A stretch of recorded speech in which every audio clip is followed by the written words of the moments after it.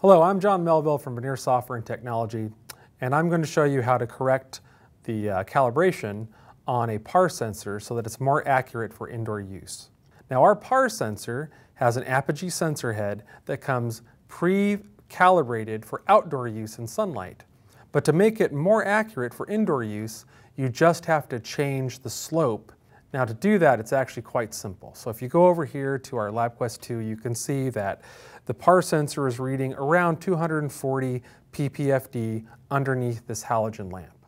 Now, to make it just a little bit more accurate, since this is a halogen lamp, it's not the sun, I would just tap here on the meter screen, select Calibrate, and then go to the Equation tab, which is located right here.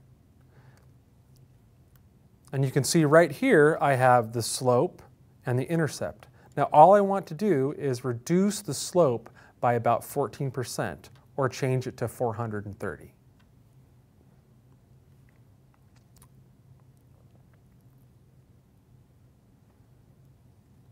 Next, I'm just going to select OK to change that slope. And now we can see that the PAR sensor is reading a little bit lower at around 207, 208 ppfd. Now, if you want to store this calibration on the sensor so that every time you plug it in, it actually comes up pre-calibrated for use on artificial lights, that's quite simple as well. Just tap on the meter screen, go to Calibrate, and then select the Storage tab. And right now, all I need to do is say Save Calibration to Sensor, and then it would be stored.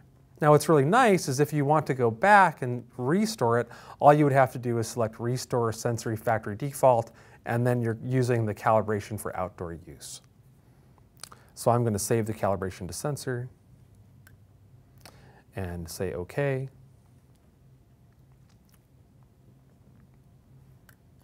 And now it's reading 209. And now let's say I come back a day later, I unplug my sensor, plug it back in. It's reading 209, which means it's calibrated for indoor use. Let's just verify that by going to the Calibrate screen and looking at the equation. Oh, it's at 430. So it's come pre-calibrated for use with electric lights or indoor lights. And that's it. For more information about the PAR sensor or other sensors from Vernier Software and Technology, just visit us online at www.vernier.com.